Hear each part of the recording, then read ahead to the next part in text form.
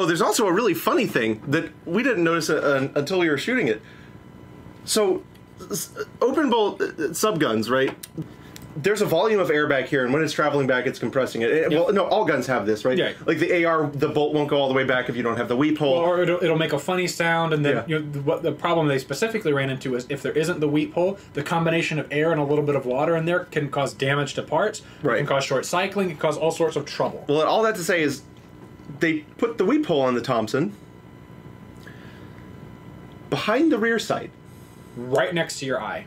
Literally, while you are firing the gun, and we didn't notice this. Does the semi-auto one have one? It Yes, does. it does. We didn't notice it on the semi one, probably because of a lesser volume of air being compressed. So I will say, after 5 rounds, I was able to get my eyes open. Yeah.